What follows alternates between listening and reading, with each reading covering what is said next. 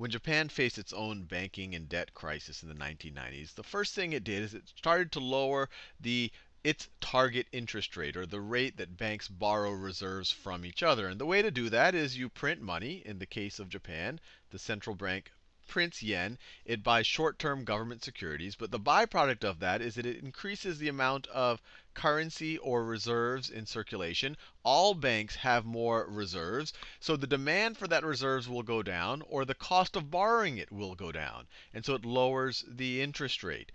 But Japan did that enough so that it got to a 0% interest rate.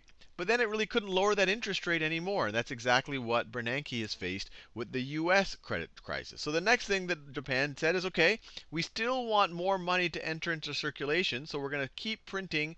We're going to keep printing more yen. We're going to keep printing more yen.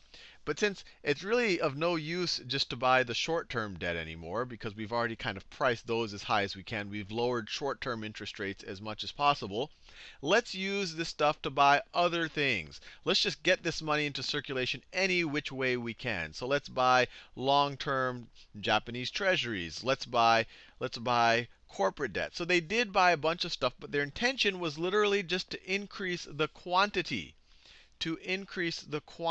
of money. So what the Japanese did was kind of pure quantitative easing. They were trying to print money at any cost and let that money go into circulation in any which way as possible, and they would buy a bunch of stuff to do it.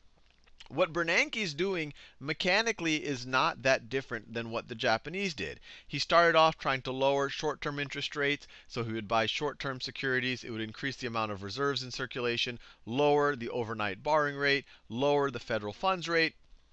But when that went to 0%, so they both hit this floor at 0%, Bernanke's like, well, how do I solve the logjam in the credit markets? And Bernanke, just like Japan, says, well, I'm going to start printing more money, and I'm going to use it to buy assets that the Fed does not traditionally buy. And Japan did this as well. The difference, and this is how Bernanke explains the difference, is he doesn't view this as pure quantitative easing, not because it's mechanically different, because it really is mechanically the same thing, but he calls it credit easing.